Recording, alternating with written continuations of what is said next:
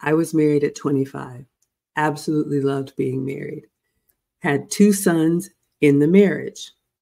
That's important, ladies.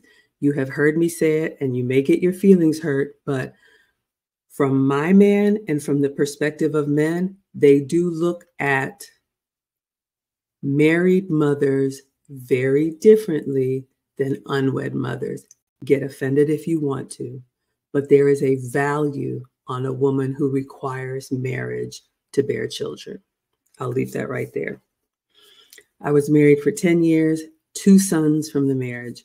I have told you all over and over again, even though I had a very traditional upbringing with college and corporate America, I did get caught up in some of the modern woman mindset. Whatever you can do, I can do better. You get a promotion, I get a promotion. And unfortunately for me, the